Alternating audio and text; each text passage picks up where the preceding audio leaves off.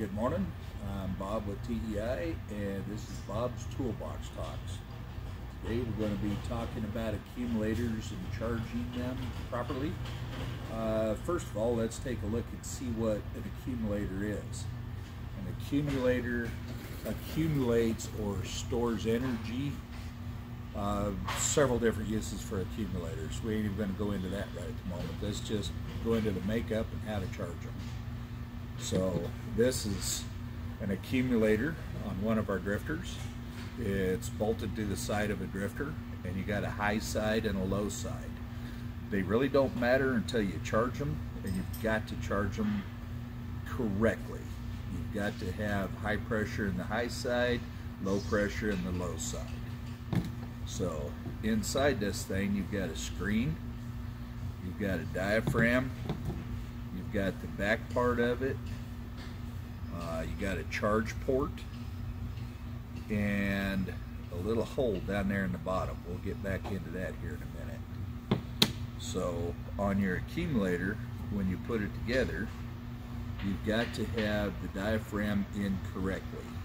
The steel disc goes up against the screen. If you put it the other way, when the rubber comes up against the screen, it's just going to eat it. So the steel disc goes towards the screen, and then it gets all mounted down there and then bolted together. This charge port here is got a cap on it, which is extremely important, because if you get debris down in there, the nitrogen won't go through this thing into the accumulator and do what it's supposed to do. So in the closed position, this part of it down in here is like a seat that seats it down against the body of it, and that's what seals the nitrogen inside the chamber. When you unscrew this nut, what it does is it opens this seat right here. So you can see the difference between it being open now and then being closed. Again, keep the cap on it. If you don't have caps on them, steal them off the boss's truck. They're the same thing as it's on a tire, bicycle, ATV. Don't steal them off the service truck though. You need the service truck. But when you put this thing into the accumulator, you torque this part into the accumulator with the torque wrench. The torque on that is 120 inch-pounds or 10 foot-pounds to torque this into there. Now when you close this thin nut down, it's pretty thin, so don't get carried away or you'll strip it out. So you tighten that down to 55 inch-pounds or 4.583 foot-pounds or 6.2137 Newton meters. That was always fun to find out. The cap gets torqued to 5 inch-pounds or 0.416 foot-pounds or 0.564 Newton meters. Yeah, so give that a squinch. Don't tighten it too tight. You strip it, and make sure you give them a pretty good tighten too. Even if you have to get a little bit of a pair of pliers and give them kind of a twist, because these caps always seem to come back off. All right. Okay. All right. Now we're going to get into the actual charging of it. So you've got a little nitrogen bottle. You don't need something that's great big. You just need something about like this. I don't know what size this one is, but you can guess by the picture of it. You've got to have it somewhere sturdy, and most of the time on an HEM or an HEMH, when you got these hoses here, I find that it's a great place to put this thing where it's not going to fall over. If you have to use this thing elsewhere, make sure you strap it down to where it won't fall over and possibly knock this cap off and turn this bottle into a rocket. So the first thing you do is just give it a little blowout of the dirt out of there. Then you got your charge kit here. This is a Regulator Charge Kit. And inside here, you're going to find the charging instructions and the parts breakdown for the Accumulator Charge Kit here. So this one's got 2 gauges on it. It's got a pressure gauge on both sides, but this is what's going to tell you what's in the tank. This is what's going to tell you what's in the accumulator. And then you've got your T-handle here that is going to adjust this regulator. Make sure everything's clean. Put that in there.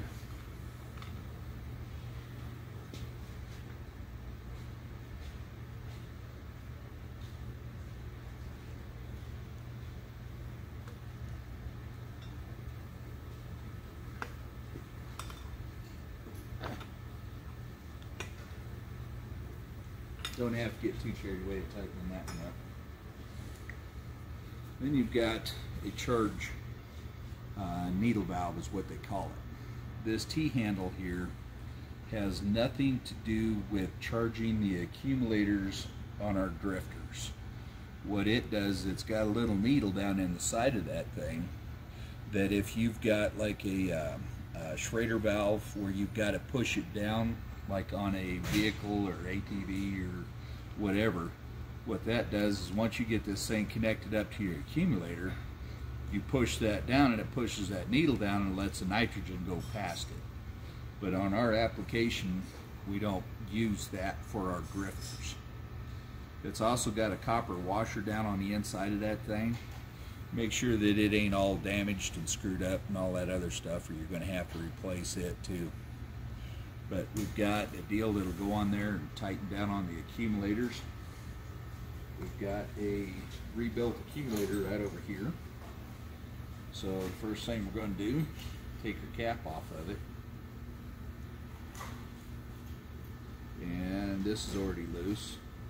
We put a little bit of lubricant on the O-ring on this thing before we tightened it up into the accumulator body.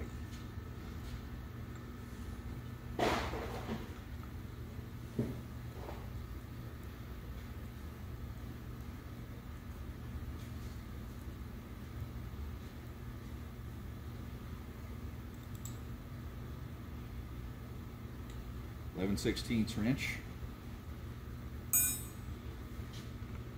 So now we've got our gauges all connected up there. Our handle is out, so there's no spring tension on it. We're going to open up our tank slowly.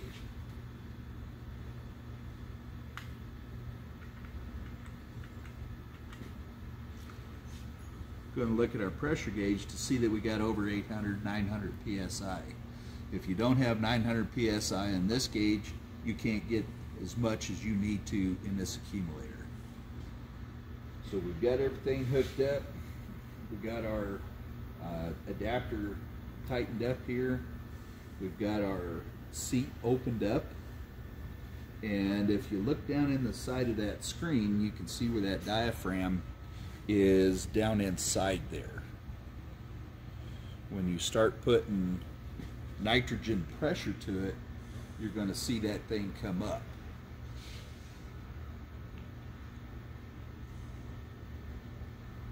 So we haven't got too much in there now, a little over 100 psi.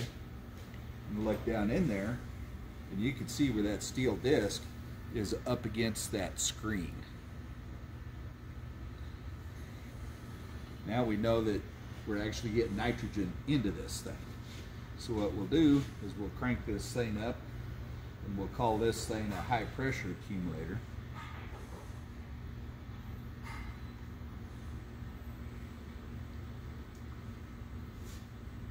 Where are we at there? It's 720. Okay, we're about 700. Right at 800 psi. So now we're going to take our nut right here, and we are going to tighten it up and close that seat.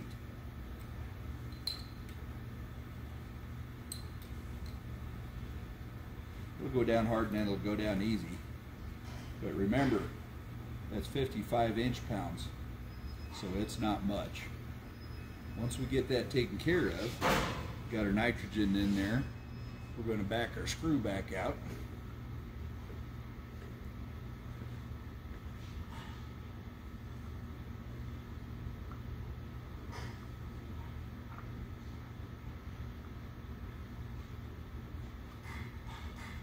Until we don't feel any tension on that screw. Shut our tank off. And we've got that accumulator charged. Now we can take our adapter off of it.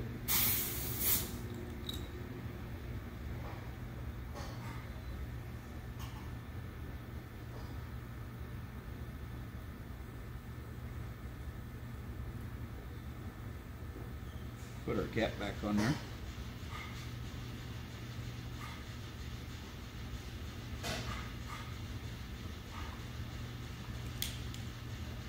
Give it just a little bit of a squinch, right like that. That's how you charge an accumulator off of the drill.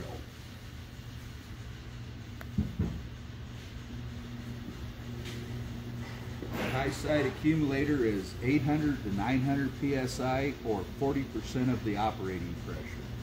The low pressure accumulator is 80 to 100, or 5% of operating pressure.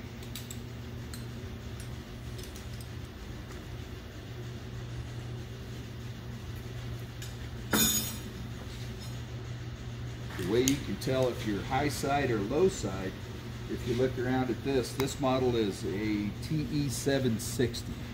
It's the same as the 550, 560, 760, 726.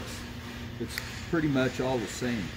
Right on the side here, on the hammer section, is an HP, high pressure. On this side, it says LP, low pressure. It's real easy to remember, 880. 880. So when you go to charging the accumulators on a drifter like this, of course they hide them underneath all these hoses. That's what good engineers do, is they hide things that you're really going to get after. So what I'm doing is taking the nut off, or the cap off of it right now. Like I said, keep these caps on it. It's major important. If you get debris down in there, it gets into the accumulator, what it'll do is it get behind the diaphragm, and it can put a grain of sand right through that diaphragm.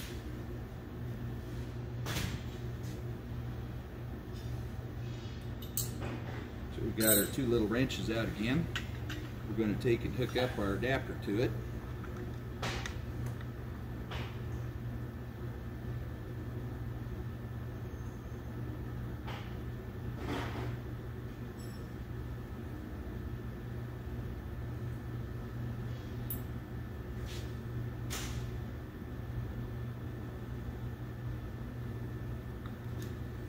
We're going to give that a tighten.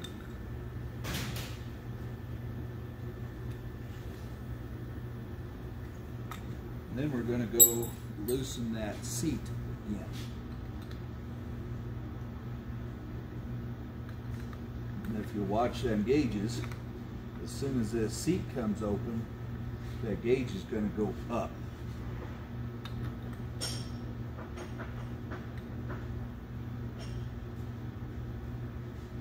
You keep screwing that nut. All right, now if you look at our gauge here, that red line, that first one, is 100 psi, and we're a little bit below it. So it's pretty close to about 60, which if you've got 80 psi in your accumulator and you introduce the hose to it, you're introducing more volume to it. Once you open that valve, the pressure is going to come down because you've introduced more volume to it, and that pressure is going to go out into that volume, and you're not going to have as much in here. That's how you can tell if that accumulator was charged up correctly or not. If it is the same every day that you check it, then you know that accumulator's holding charge. So what we're going to do is, we got our tank on, we got all connected up. We're We're going to bump that up a little bit. On the low side, it doesn't take very much. Not right like that. I'm going to come back over here. I'm going to shut that needle valve off.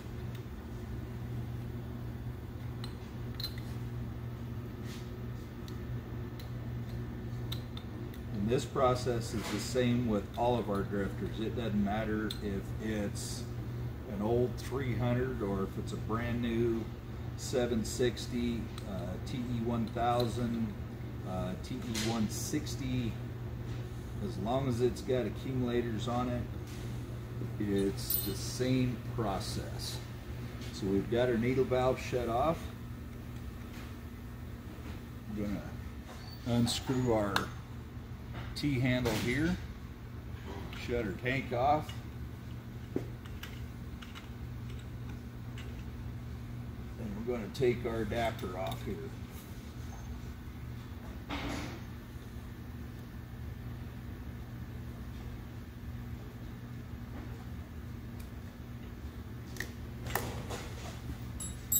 Put the cap back on it.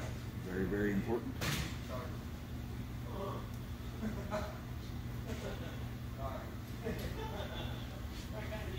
Give it a little bit of a tighten job.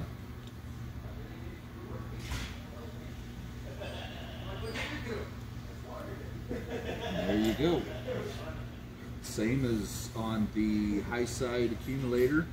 Once you put your adapter on there and you open your needle valve on it, this gauge here, if it had 800 in it, it may be down to 600 because you introduced volume to the accumulator, which drops the PSI on it. If it's the same every day, you're checking it and you bump it up each time to 800 PSI, then you know that accumulator is charged and it's maintaining its charge.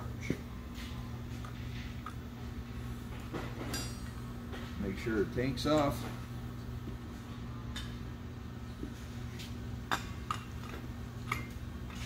Take our gauge off of here, put it back in the box.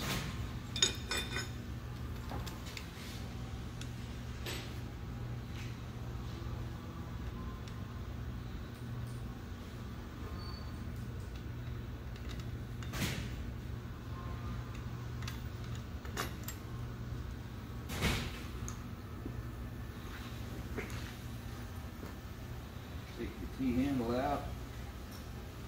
Lay it off to the side.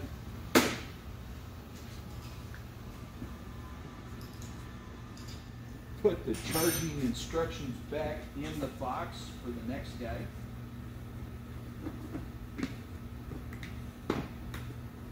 Close it up, and there you have it.